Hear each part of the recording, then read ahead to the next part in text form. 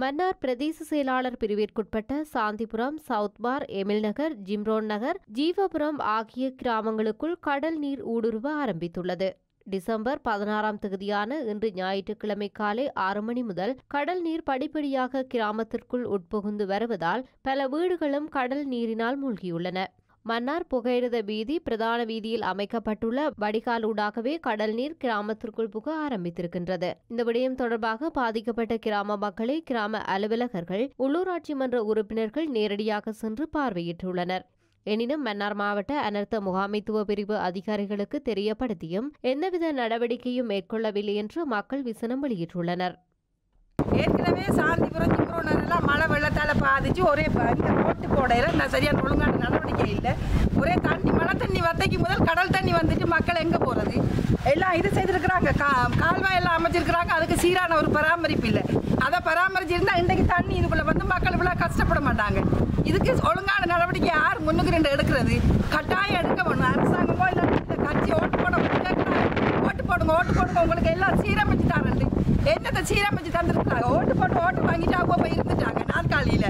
நாங்கள் எங்கள் சேர்த்துக்கை தண்ணிக்கை மக்கள் எவ்வளோ கஷ்டப்படுறாங்க. இந்த தண்ணி இப்போ இவ்வளவு கடல் தண்ணி உள்ளே வந்துருக்கு. இப்போ இவ்வளோ வரும் தண்ணி எங்கே போய் நிற்கிறது இந்த மக்கள் எல்லாம்? இவ்வளவு தண்ணி இந்த எங்கே பாருங்க, இப்போ இந்த வந்துக்கிட்டே இருக்குது தண்ணி.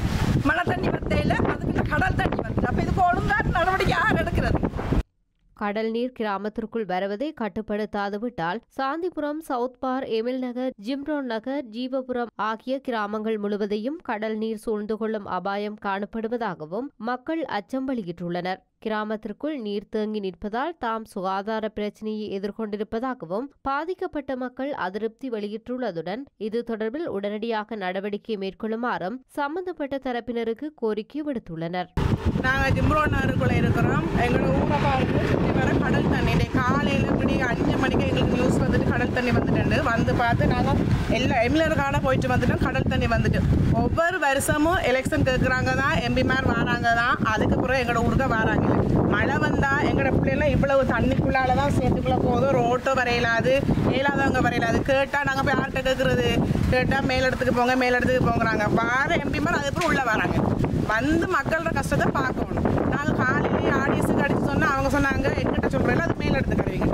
நாங்கள் மேலிடத்துல வச்சு அவங்க சொல்கிறாங்க நாங்கள் அன்றைக்கு நாங்கள் உடனே நடவடிக்கை எடுக்கிறோம்னு சொல்கிறாங்களே தவிர இதுக்கு சரியான பாதுகாப்பு போட இப்போ புதுசாக இருக்குன்னு சொன்னால் திறந்து விடுறாங்கன்னு சொன்னால் அவங்க என்ன செய்யணும்? 2 பேரை வச்சு சம்பளத்தை கொடுத்து அது ஒரு காவல் மாதிரி வச்சு வேலை பார்க்கலாம். இப்போ நெடுக திறக்கிறாங்கன்னா அதுக்கு ஒரு நடவடிக்கை எடுக்காமல் திறக்கிறாங்கன்னா யார் திறக்கிறாங்க? நாங்கள் போய் பார்க்க இல்லாதானே. அப்போ அரசாங்கங்களும் அதுக்குள்ள இருக்கிறவங்களும் தான் அதுக்கான நடவடிக்கை எடுக்கணும்.